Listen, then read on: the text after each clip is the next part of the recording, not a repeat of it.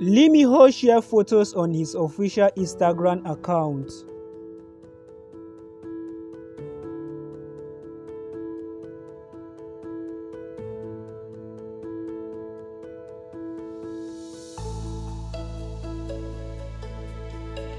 Lee Min-ho completed his 17 years in the entertainment industry in South Korea. On May 10th, he was seen with a lot of gifts and flowers surrounding him from fans and followers. His agency MYN Entertainment took to their social media handle to celebrate and congratulate him for his dedications and his unique acting skills. Lee Min-ho's breakthrough role is Gu Jong-pyeon in his hit drama Boys Over Flowers.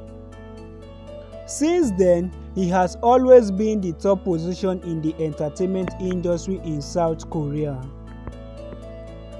Thank you for watching.